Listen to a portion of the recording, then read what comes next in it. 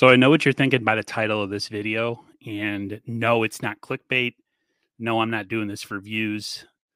There has been a legitimate question going around social media from a lot of people what the 49ers could get or what could they possibly be trying to trade Debo Samuel? Could it ever happen? Lots of different scenarios. A lot of people have been putting out.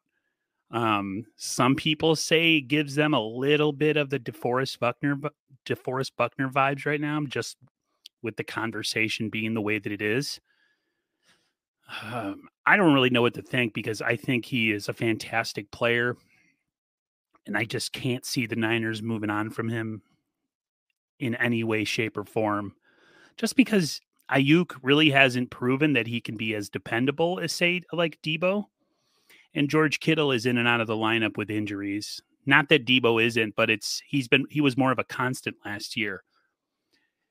The only line of thinking I can think that makes sense is that if you're going to trade somebody for a boatload of picks and get a bunch of stuff back, you would do it after he had a really, really good, healthy year. And that's what Debo had last year.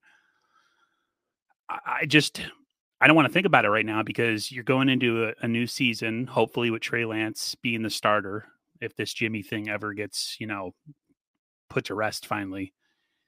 And to have that kind of question mark over the head of the team, if he is still here or if he is now gone, and we have the question mark of like who is going to become Trey Lance's like go-to guy, that would be really, really nerve-wracking.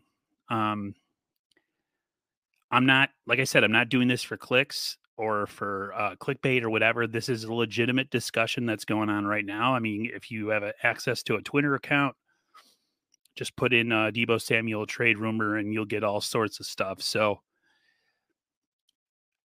I don't know what to think about it, honestly. I could say that I don't believe it and I don't think it's going to happen. But I mean, DeForest Buckner got traded and none of us ever saw that coming. So definitely something to think about and keep your ears open for.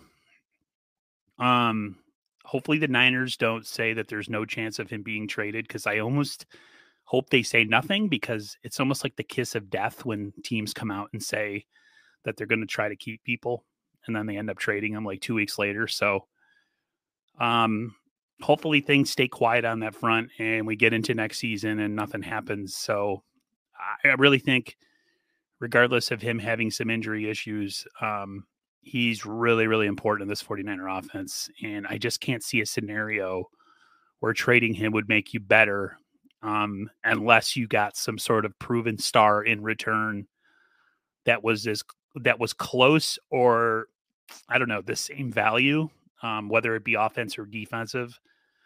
Let me know what you guys think down in the comments below of this craziness. Do you think it's a possibility? Do you think the Niners would pull the trigger, or do you think they'd be stupid to do so? Let me know what you think. Hopefully you guys like the content that I put on this channel, the live streams and all the breaking news videos. If you like that, drop a like, drop a subscribe, and I'll do my best to keep you guys updated on all things 49ers throughout the offseason and into the regular season. Until next time, guys, stay safe, stay healthy, and I'll see you on the other side.